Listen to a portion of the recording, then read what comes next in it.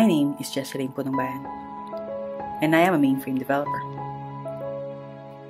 I started as a mainframe application developer. I remember being fascinated by the idea of writing code using a terminal. And as my career progressed, I learned more and more about the tools that other companies are developing for mainframe. And that got me thinking, what's more out there for mainframe?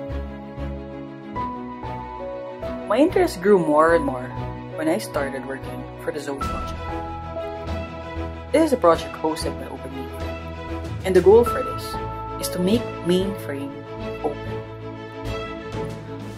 I saw different technologies such as REST API, web desktop, IDEs, and even mobile applications that are being developed to communicate with mainframe.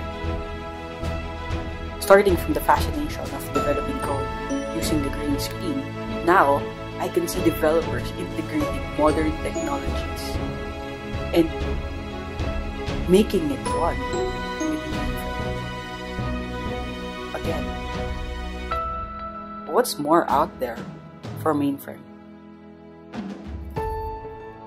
As technology progresses and new developers with new knowledge of modern technologies join the mainframe community, you can't help but think, how can this next generation of developers help in improving mainframe, making it to a more stronger platform? And that's where we thought of it. ZoweOut. It is an interactive learning experience that allows you to learn more about mainframe and the different components of Zowe, such as the CLI, the web desktop, the VS Code extension, and also the mobile application. It is in the form of a game, wherein self-paced interactive tutorial course and hands-on experiences are available. It is a step-by-step guide with checkpoints that includes links to tutorial videos and other resources. It is a fun way to gain more knowledge about mainframe. The goal for this interactive learning experience is to ask the question, what more can you do with mainframe?